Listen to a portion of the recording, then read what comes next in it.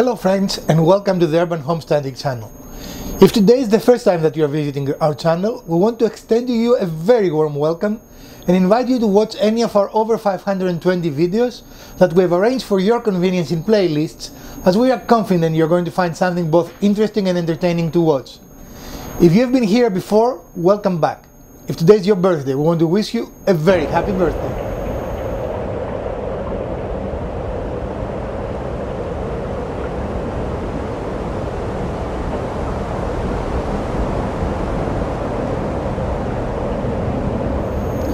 Here we are in our laundry area, and we have been working in this area, as you have remembered. We have been here in our channel before.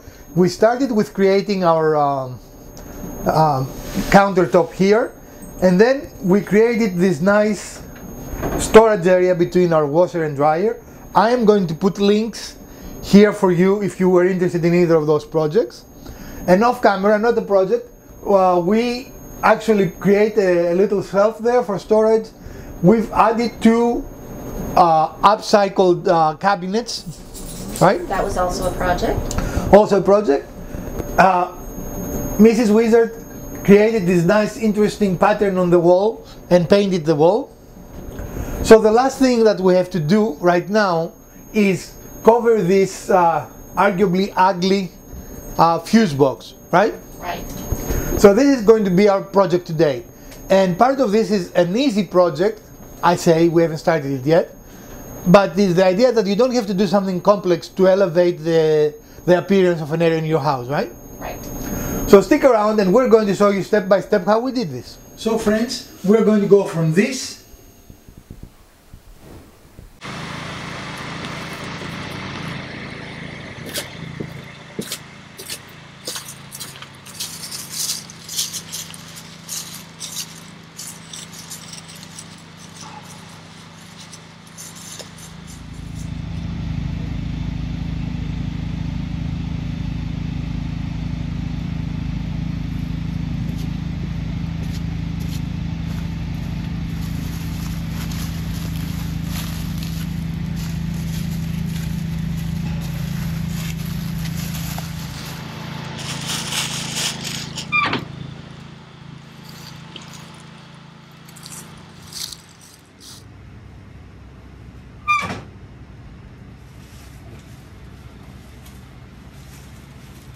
Welcome friends. So here we are in the shop, and we've written down our dimensions, and for our specific box there are 15.5 and 22 1/8, and we're going to look around and see if we have the wood we need to make this project. So we'll start with this piece of scrap, and this is, we know now it is not enough because this is only 10 3/4, so this piece of scrap will not do it. We're going to go through our scrap pile and see if we can find a piece. So here we are in the shop, and we've written down our dimensions, and for our specific box there are 15.5 and 22 1/8, and we're going to look around and see if we have the wood we need to make this project. So we'll start with this piece of scrap, and this is, we know now it is not enough because this is only 10 3/4, so this piece of scrap will not do it. We're going to go through our scrap pile and see if we can find a piece. So here we are, and we have some scrap pieces, and this is just not the right dimension. Again, we are falling short, but I hope this will be okay. And let's see our width. It is 16 1/4, so it is within our 15.5, and I think we have the length, and we do, because we are at 30 3/4 here. So we are going to use what we have. We're going to use our scraps to build this project rather than going in the shop, in the store, not the shop, and getting some new. Again, there are a couple of things. We're going to look and make sure that this, because this will be a door, we need to make sure, and you can sight it and see if it is straight enough. I don't expect it to be perfect, but I expect it to be close enough to perfect, and that piece is going to do for us. So the next step is to mark it carefully and start cutting. So here we are, and we have some scrap pieces, and this is just not the right dimension. Again, we are falling short, but I hope this will be okay. And let's see our width. it is 16 1/4, so it is within our 15 1/2.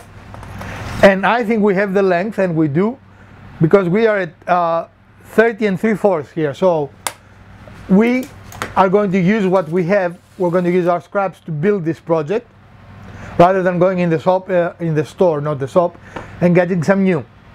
Again, there are a couple of things. We're going to look and make sure that because this will be a door, we need to make sure, and you can sight it and see if it is straight enough. I don't expect it to be perfect, but I expect it to be close enough to perfect, and that piece is going to do for us.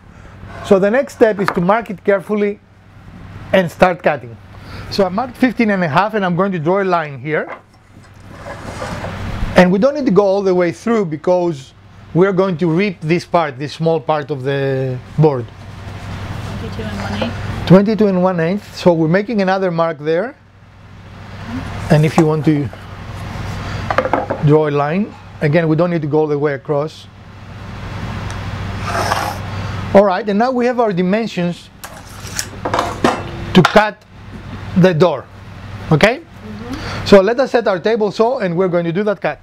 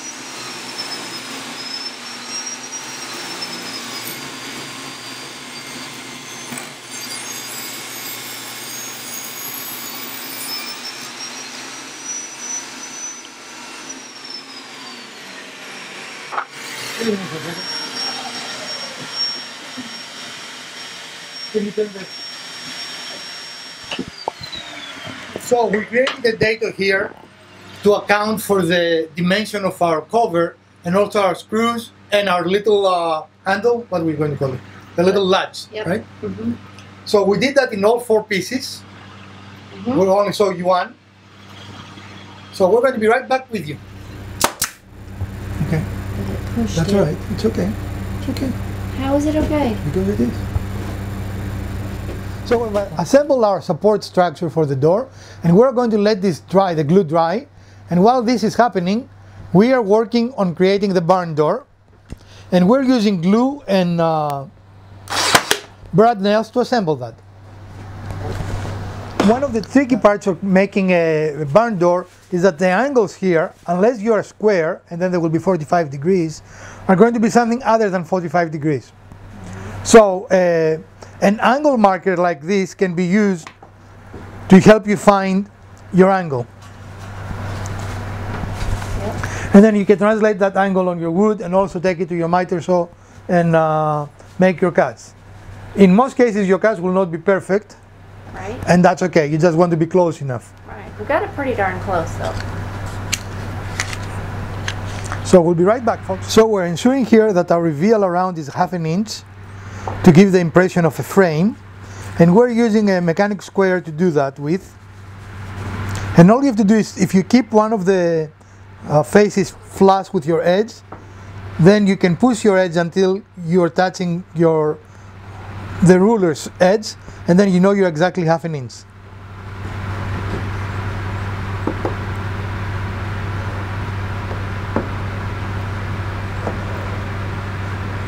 Applying some glue, and then we're going to put our, I guess what in essence will be a frame or a pretend frame, a faux frame, and we're going to attach it with brad nails once we make sure that it is the exact reveal we want. So we're going to recheck, as we showed you before, with the same method, the reveal. We've made marked lines, and we're now putting it on the lines. We're putting it on the lines.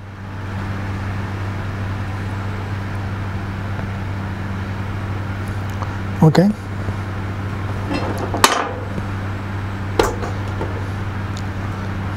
Hold this if you want to. I don't see the line. It's right there. Well, you can use the thing to check, honey, the square if you want.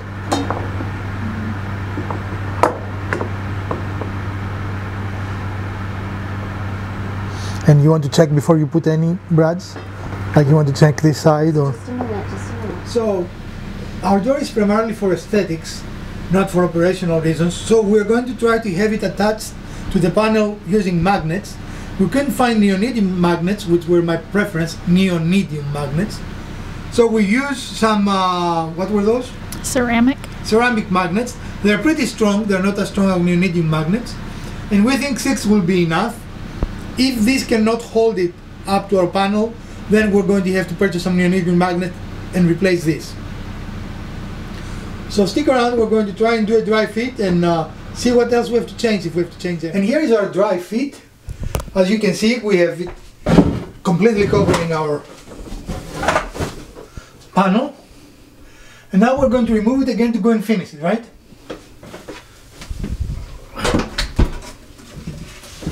And it seems to be working fine actually. And here is the final product before the finish.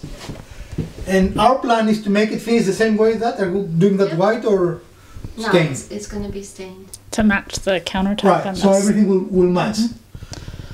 Okay. Alright folks, let us go and put some stain on. And now with our dry fitting done, we are ready to start the staining process. And again, in our case, we want to stain it to match our existing surroundings. We contemplated painting it white, right? But we decided that staining it instead would be a good choice. And if we decide to paint it white, we put a little bit of sanding on it and we paint it. It is not a permanent thing, right? Or correct instead of right? Well, I think you could change it if you decided you didn't want it. You're not saying that it's not a permanent thing, but it's easily changed out if you decide you don't like that Right. look. Now, this will conclude our washroom, no, it's not a washroom, laundry room reno, I right? thought we still have one more piece to do. What would It's the yeah, but bar. closed not bar, really so- yeah, It's not a project-worthy thing, but that's the last thing for it. and it doesn't really make it prettier. It just makes it functional. Yeah.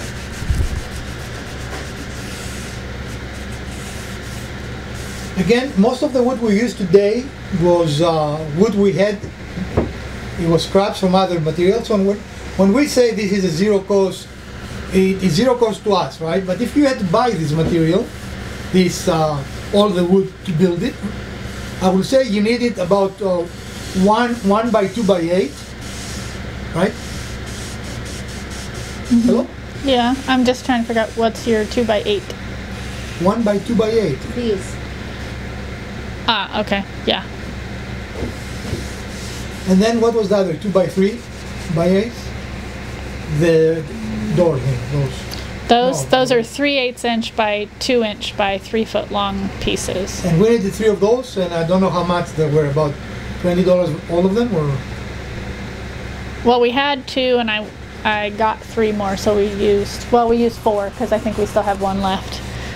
But they were about $1.60 a piece, I want to say, something like that. So still, with everything bought, this is a sub $50 project, right? Yeah. Oh, for sure.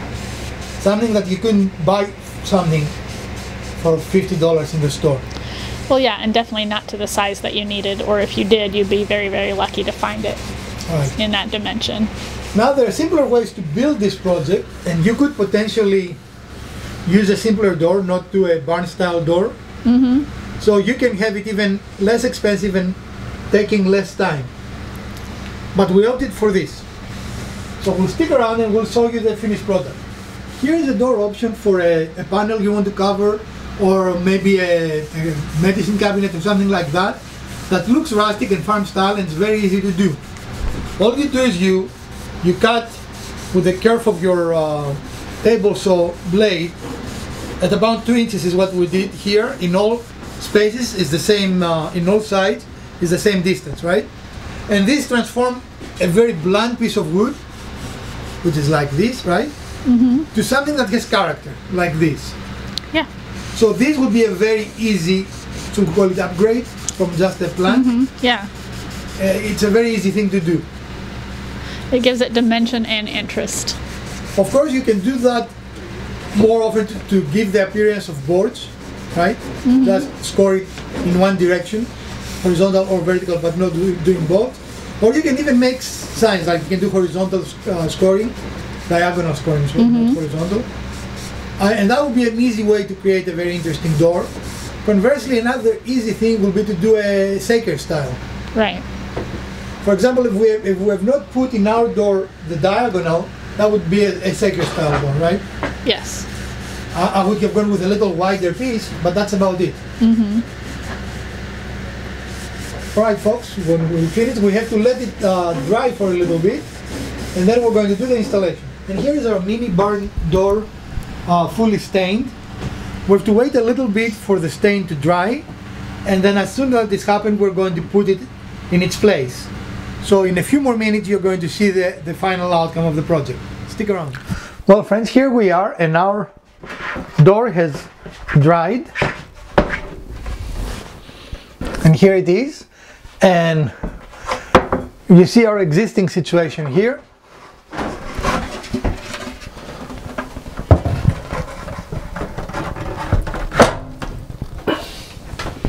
And there we go. This is our complete project. We hope you did enjoy this episode. There are some interesting options that you have here. We did, I don't know what the right word, we considered painting this white to match these cabinets, but we decided we wanted to better match the counter and the shelf up there. And again, as we mentioned, it is something you can change if you decide you want it looking different. Now there are some other options here. You can have this door opening on hinges rather than have it attached with magnets the way we did, right? You can even have something hanging, like more of a picture kind of thing. Yeah. Versus as I said, there are many options, and instead, I mean, we happen to do it a fuse box, but many houses have like access panels. Like our old house has access panels for plumbing. Mm-hmm. You can make something similar to cover those things, right? Mm-hmm. Now this is a rental-friendly project, especially the way we did it, because with the magnets you do absolutely no alteration to the environment around it, right? And the reason you want it easily accessible, we would not use screws for this project, for example, is because we want it easily accessible in case we have a situation we have to reach our fuses. Or breakers, not fuses anymore, right? Right. But depending on the situation you want, if you want something as, could that be a decor maybe? Somewhere good, right? Yeah, for sure. You can even decorate it, the halves, you know, you can add another diagonal. There are a lot of things that you can take and improve on this project. And you know, it could be something as simple as a framed picture, right? That you Yeah. could hang there. Well, we wanted something a little more more detailed and more along the lines of the design that we're going for in this space. And because we're going for a specific look, this build is a little more complex than it has to be. It could be much, much simpler than it is right now. Correct, ladies? Yes. Well, anything we need to add for our viewers? No? No, I'm so excited for my laundry room to finally be coming to completion. Is that what's happening? Yes. Okay. Well, we hope you enjoyed this episode, and if you did, we'll ask you to give us a thumbs up. If you didn't, the other button works as well.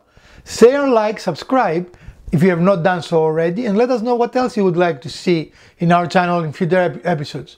From Dr. Wizard, Mrs. Wizard, Elpida, and of course the Urban Homesteading channel, stay safe, wash your hands, put your masks on, and we're going to see you soon. Farewell, friends. We're going to do that cut.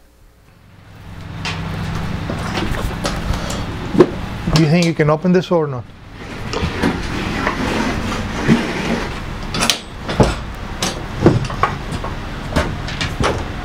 What, love? Something seems to bother you. Well, I've lost the design in my head from what you're doing, so I'm just waiting. We are cutting, the dimension is 15.5, right? And this is here, so we need to cut this part off because it is longer. And it is 22.90, which is this dimension. Okay. So we're going to start by cutting these dimensions. So what is left here will be our door. Okay. Okay? And can this be the back side, the inside? Or It can be anything you want. I just don't want. It can be anything you want, or we Stand can, we're going to run it through the planer anyway. But yes, we're going to make sure that there are no, be careful. Yes, I'm trying not to get hit by the board you're carrying. I wouldn't hit you, love. And what? You had me measure the exact dimensions of the Right. metal. So you said something about the rest of it, the base, the thing that brings it away from the wall, being bigger than that? Yes. Okay. So we're going to attach in the underside pieces that they're going to be bigger than this. In other words, they will extend more than this to create the reveal. But there will be all four sides? Yes.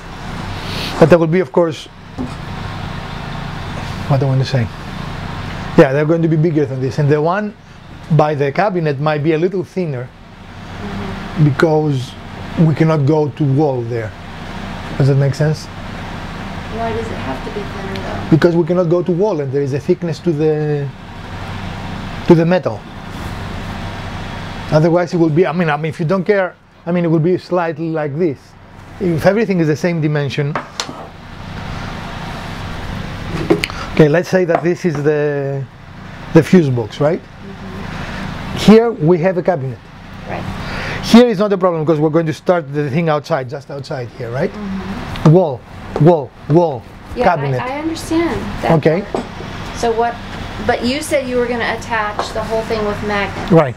Now, if the base, the reveal, extends out and it's on the wall and not on the metal, how are we going to make it stick to the metal? Because the reveal will be attached to the door. It's all a false thing. The whole reveal, when we remove it, everything will be coming No, off. I understand that. Okay. So, this is our reveal.